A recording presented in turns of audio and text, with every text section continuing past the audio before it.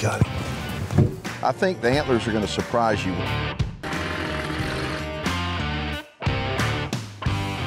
What you're going to have to do if you're a deer farmer to take care of your deer, or if you're going to become a deer farmer. All right, so it's getting close to breeding time, and I've got a troublemaker in a pen. It's a 3-year-old buck. You know, he's gonna hurt somebody if we don't get his antlers off. He's hard antlered now, and so I gave a tranquilizer.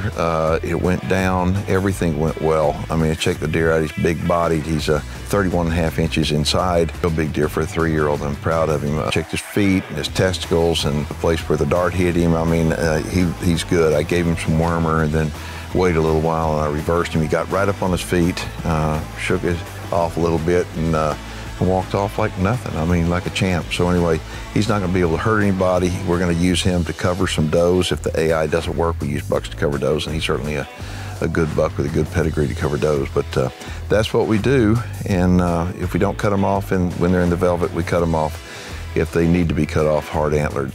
So when you have a broken antler, one way to what we treat it is we use this little spray right here. It's like a Alumend. Okay, it's a little aluminum spray. We spray it on their antlers. It's silver, and it keeps the flies and bugs out. It basically seals it from anything getting in there and causing a problem. So whenever we have an issue with an antler, we cut it off, spray it with this little spray. And what I'm doing, I'm just waiting, make sure I'm waiting for the bag of fluids to go into him, the blood to stop, and then I'm gonna spray the burrs. If you've got questions, we've got answers. Head on over to deerandwildlifestories.com and hit the FAQ tab, where we've got tons of answers to questions. And make sure to subscribe to our YouTube channel. All right, so it's early summer, and this time the bucks are starting to push. I mean, we really got some bucks that are coming on now. The time that antler infection starts plaguing the deer. You know what I mean by that? They'll wind up, their antlers are very soft. They're engorged with blood.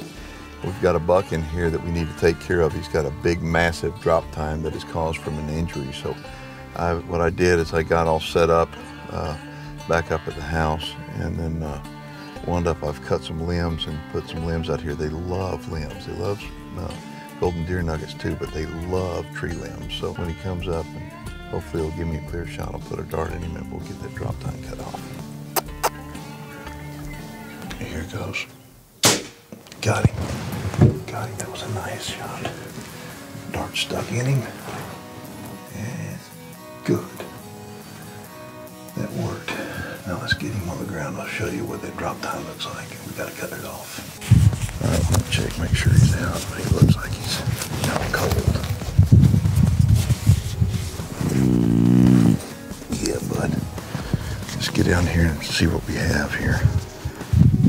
And it's full of blood right here. Let's get the tongue out. We're gonna take and we're gonna put a band on it right here, and then cut it off and treat him.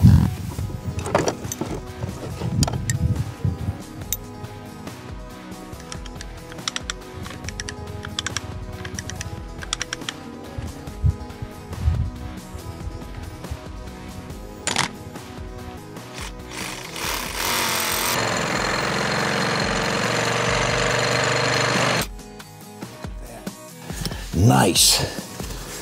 Very, very nice. Look what we just cut off of him right there.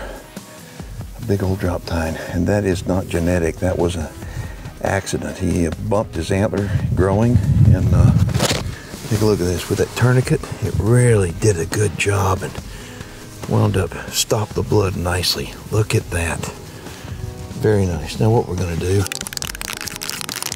we're gonna take this as a spray on Band-Aid. Just like that.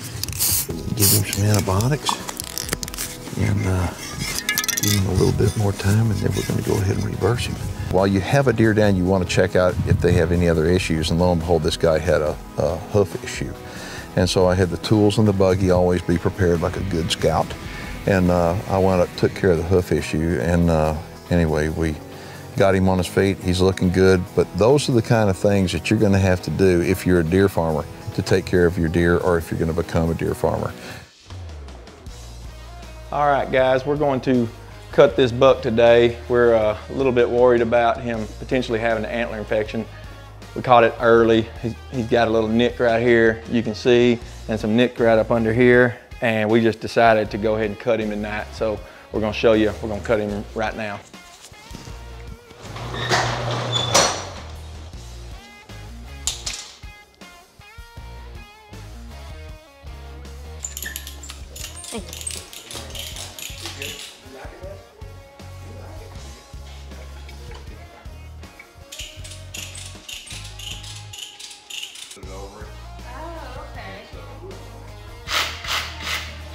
Naturally go down, don't push it. And you want straight up? And then as soon as I cut through it, then pick it up.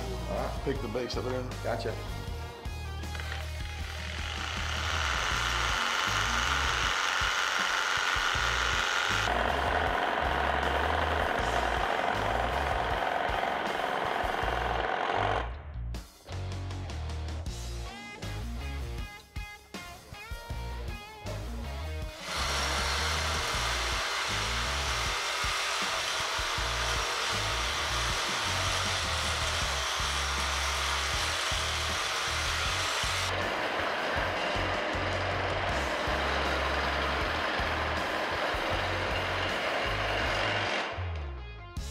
All right, we're gonna cauterize this around the base of his horn where his velvet was still growing, and all his veins.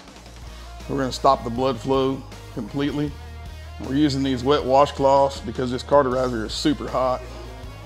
I don't want any kind of heat going to his head.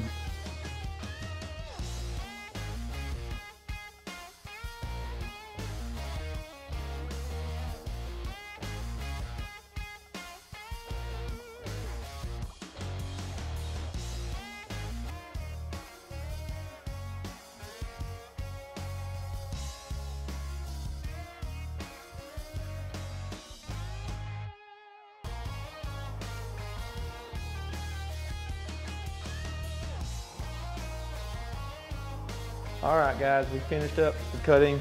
We're cooling him down here because it's really hot outside. His temperature got up just a little bit, but we're gonna cool him down. We're gonna get him back to his pen and wake him up, and we're gonna check on him, and then we'll check on him again in the morning. Everything should be good. All right, folks, he's looking really good. We've checked on him 3 times today. We checked on him overnight, and he is doing a lot better. If you'd like to learn more about MVP whitetails, our website is mvpwhitetails.com, or you can call my personal cell phone number at 214-683-9906. Thanks.